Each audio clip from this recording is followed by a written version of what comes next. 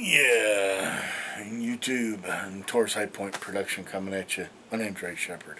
I recently picked up a guitar 7 to 10 days ago. Somebody gave me one, and it's not a Stratocaster or anything like that. It's just an old First Act, blue in color, got a little Apple sticker on it, but I'm not complaining about it.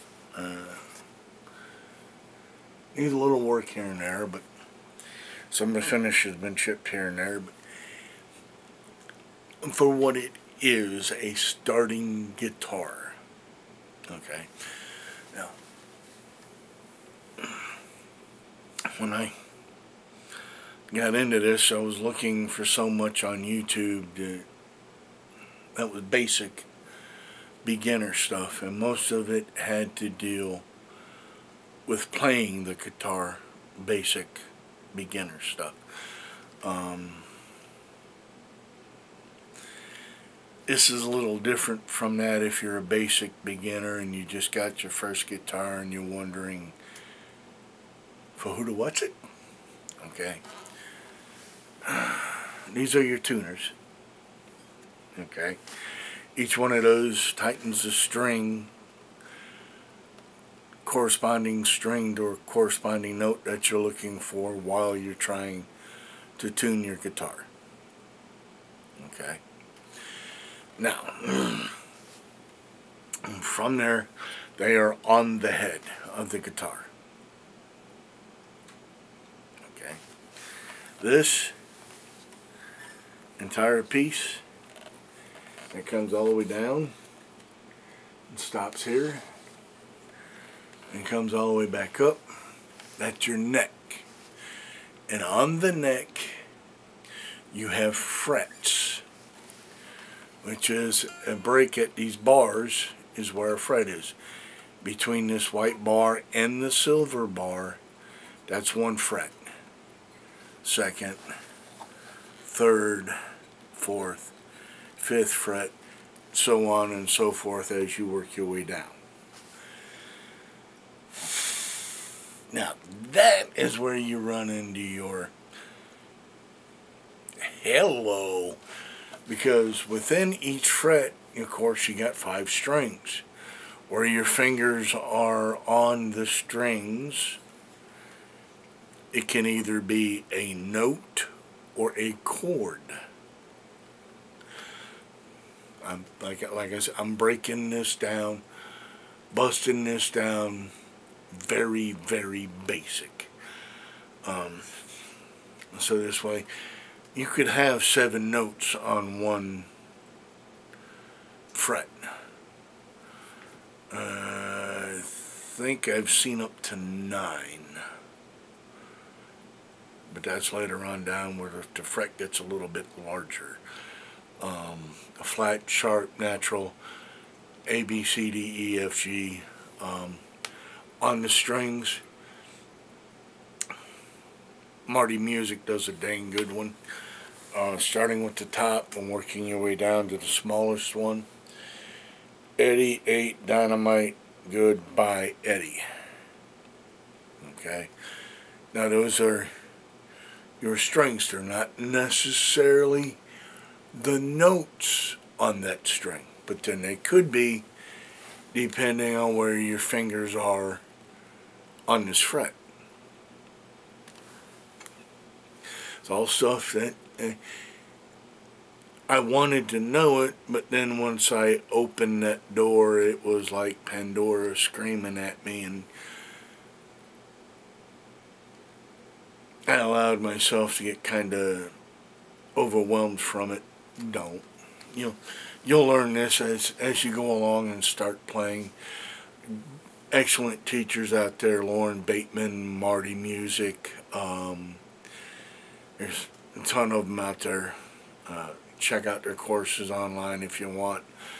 I'm not advocating to anyone. It's if you want, you choose, therefore you are responsible. Right now, I'm just following them on YouTube. I've subscribed to a couple of their newsletters. It helps me keep up with stuff that's going on in the guitar world. I haven't really subscribed to any teaching yet. If you ask me if there's one teacher that I like better than the other, beginning wise, now we're talking, you're coming in, you're looking at this guitar and your head explodes. You're that new to it. Okay. Lauren Bateman has a few easy chords, easy cheats that kickstart you in the butt to get you rolling. I like a lot of her techniques as far as the learning the strings and just the spidering. A couple of other people bring it up. She starts with 3 fingers. Where I differ from that is I took her teaching, but because, you know, look, I'm old, gray beard, my left wrist has been broken twice. I got a little difficulty in getting the fingers to match on the, so she has, you start down here, I think it's 7th fret, and work it that way. I decided to keep it all the way down here on the 1st fret and work across each fret with each finger. She does different. She does 3. I went ahead and added that because I'm going to have to work out and get that finger moving anyway, and being older, I figured I would kickstart myself that way. Nothing wrong with the way she does it. She keeps it, if you're new and basic and just starting out, run with it. As far as the spidering, like I said, I start down here at the 1st fret and then work my way down. And then after I hit the last 4, I move down 4, and then move up 4.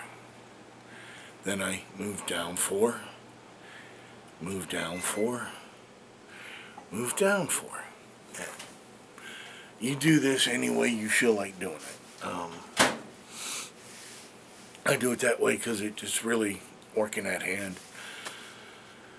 25-30 minutes a day. Actually, it's generally longer for me because I'll put it down and come back to it, put it down, come back to it, and just one string wonders, one string songs, excellent. After you've been doing that for 25-30 minutes, those one string songs make you feel like you've accomplished something, and 2, they kind of help you with speed along the string.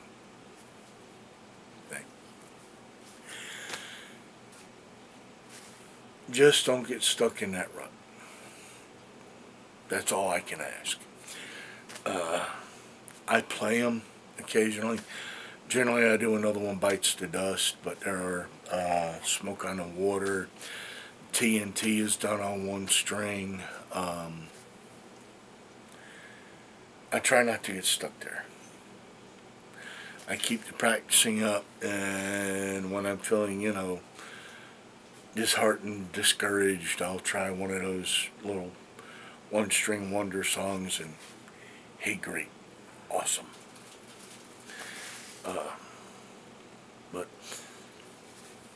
just the basics, covering again on the guitar. I did explain that this is the neck, and then each individual spaces is the fret, and within that fret you have different chords, different notes.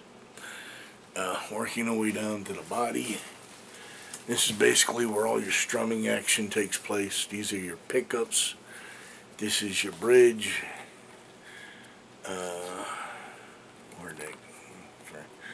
That's where I plug in my, if I had it, that's where I would plug in my amp. These 2 knobs tone and volume, sharper tone, more bass, more volume. Self-explanatory on that one. But which first guitar should you start with, whether it's electric or acoustic? I was given the electric, so that's where I started. Just that simple. If you're going out to buy one, for me, let me explain. The acoustic, even though it was on my lap, being a little older, it was hard to reach over everything and reach around everything to pick the strings. If you're a young man and you've got that extra flexibility in that shoulder, by all means run with an acoustic. I just did this first of all because extremely cheap. It was a gift.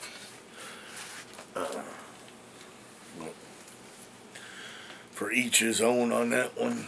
I would say go into a store that allows you to play them, try both, and make a decision from there on what's going to be your first one. Does it have to be a first act? Does it have to be a Donner? Does it have to be a Fender? Does it have to be a Stratocaster? Does it? No. Start with something you feel comfortable with in purchasing. Like I said, this was a gift. It's what kind of kicked me off into it. I'm enjoying it. However, it is a little bit burning to the fingers, both inside and outside. If you move down that cord too quick, you're going to burn your finger. If you keep and push yourself past 25-30 minutes and say you do the spidering for an hour, that's really going to burn at the back of the hand and the wrist. To each his own. You choose, you be responsible. I'm Taurus High Point Productions. I choose, therefore I am responsible.